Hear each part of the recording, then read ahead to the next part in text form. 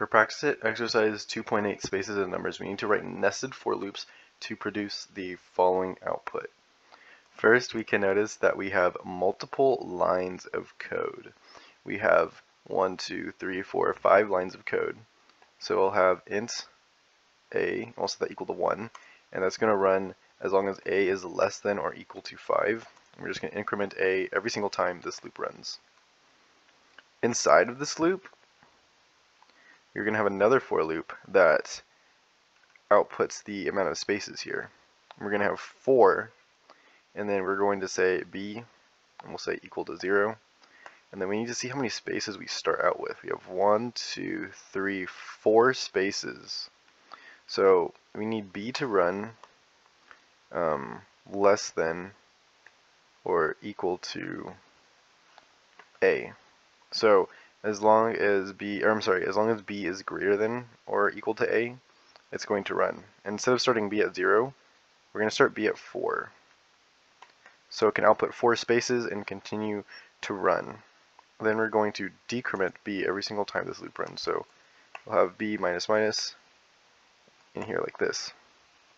And so this can be a little bit confusing, but basically what this is saying is our outside for loop is going to run 5 times. So we can output these lines 5 times. And then this next for loop, it's looking at the spaces in here.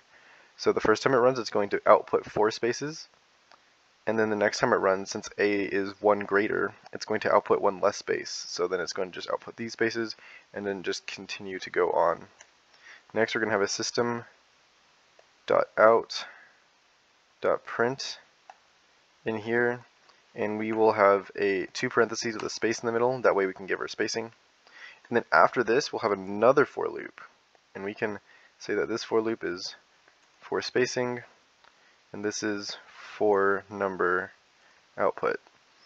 And inside of this for loop, we'll have int c, and that is going to be equal to 0. And we're going to run this as long as c is less than a. And we will just increment c every single time this loop runs. And in here, we need a system.out statement for our numbers. So system.out.print this, and then inside of here, we are just going to output a. And we can see that the first time this runs, a is equal to 1. So we're just going to print a out 1 time, since c is 0. And then once we increment this loop again, c is going to equal to 1, so it can't output again.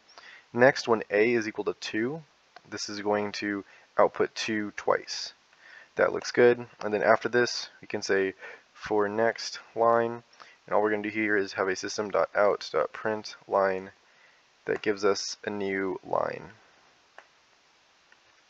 If we submit it, we have passed the test. So that means this is the correct code that will produce this output.